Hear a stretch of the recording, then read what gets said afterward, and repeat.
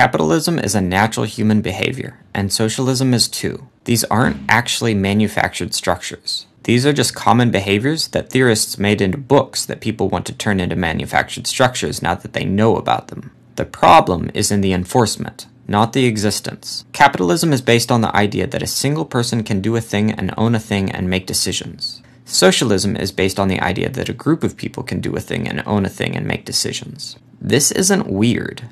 Why would you abolish capitalism? Why would you abolish socialism?